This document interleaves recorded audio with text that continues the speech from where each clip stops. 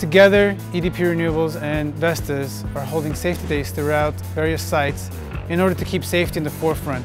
There are many hazards in the wind industry, and it's important to keep our employees safe while at the same time addressing those topics and hazards in a fun and engaging way.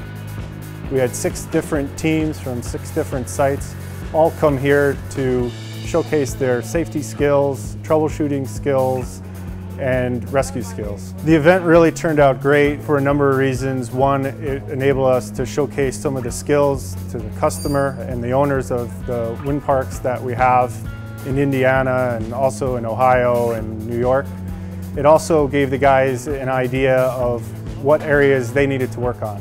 So you can see the results of the events today on the ENSA website, www.ensa-northamerica.com, and check under Wind Warrior competition.